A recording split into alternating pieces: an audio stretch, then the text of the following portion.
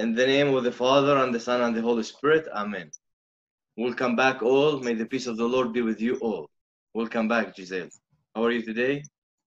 Fine, Father.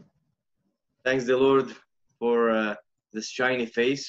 And Gisele, may the Lord bless you, Gisele, and be with you. Thank you for the last episode. A lot of important information were there, and I wish and I pray many that they got benefit for their life, or guiding others how to go to Jesus, the basic of our Christians' life.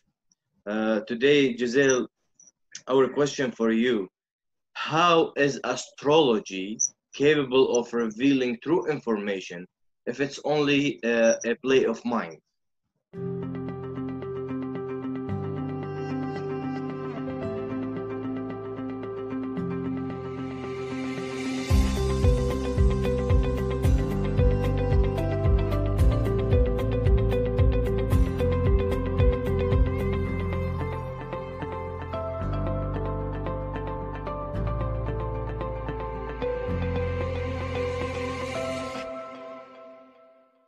Many factors suggest that what astrologers or fortune tellers or psychics say is true. Such coincidence and the desire of the client or consultant to believe the psychic prediction or the astrologer and other psychological effects.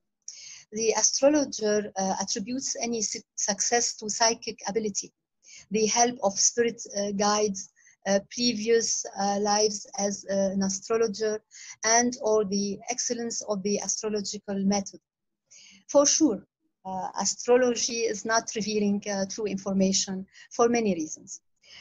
First, because it's an occult practice, and what belongs to occult belongs to demons and to spiritual guidance, which is not from God. Only God is all-knowing the future. We know this from when the apostles asked Jesus about the end of times. He answered, it's not for you to know the time or the moment which the Father has fixed by his own authority. In Acts chapter 1. Psychologists and psychotherapists say that those who consult astrologers and fortune tellers are usually those who suffer from a psychiatric illness called schizotypal personality disorder, which means a person suffering from severe social anxiety, thought disorder, influenced by unconventional and or paranormal beliefs, such as old beliefs or magical thinking, superstitions, belief in clairvoyance, and other occult and bizarre fantasies and illusions. Besides that, several other psychological factors contribute to belief in astrology and in other occult practices, such as the Barnum effect or Forer effect, the cold reading, foot in the door effect, and others. For example, the Barnum effect is the tendency for an individual to give a high accuracy rating to a description of their personality that is in fact vague and general enough to apply to a wide range of people. The study of the Barnum-Forer effect has been focused mostly on the level of acceptance of fake horoscopes and fake astrological personality profiles. In 1949, Bertram Forer, a psychologist, conducted a personality test on students in his classroom. Each student was given a supposedly individual assessment, but actually all students received the same assessment. The personality descriptions were taken from a book on astrology. When the students were asked to comment on the accuracy of the test, more than 40% gave it the top mark of 5 out of 5, and the average rating was 4.2. In a study by Paul Rogers and Janice Soul on the year 2009, which was consistent with the previous research on the issue, it was found that those who believed in astrology are generally more susceptible to giving more credence to the Barnum profile than skeptics.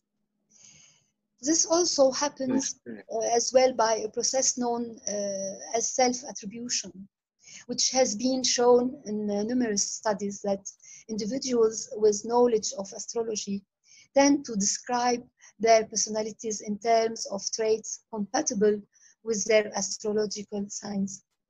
I mention here an important study which was carried out by a medical Christian team called the Therapeutic St. Luke Community, led by Dr. Sanchez and Dr. Madre, composed of 15 doctors and a psychotherapist who conducted tests on people suffering from mental disorders as a result of some practices such as yoga, divination, astrology, and other occult practices. From their results, we can see the following.